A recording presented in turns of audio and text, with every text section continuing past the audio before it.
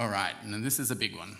I'm very, very, very happy to introduce the whole new maintenance app in 41. So we're releasing in 41 as a preview, and the elements that you see highlighted in red here are the ones that are available now, the data elements. But it is on continuous release, and so we'll be bringing out more modules over this year before 42, so keep your eye out.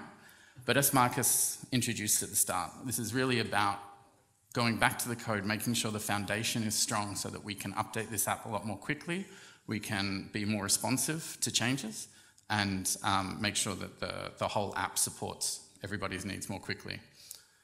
So you can see the data entry forms for creating data elements is all refreshed. There's a lot more information, they're a lot neater, there's more options for presenting it, a lot more modernized.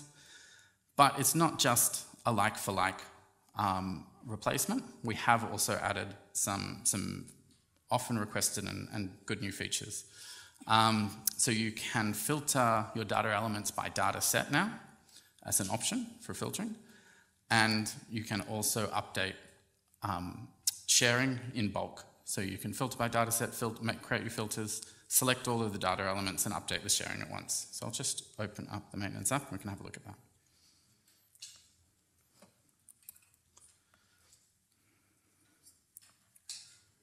Quite simple. Filter by a data set, select all,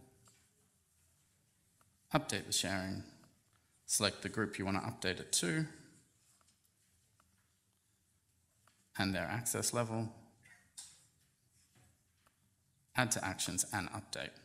So again, if you've got a lot of, thank you, I know this has been a pain point for a lot of people. So if you've got a lot of elements that you need to change at once, that's a few clicks rather than a lot of repetitive clicking in and out.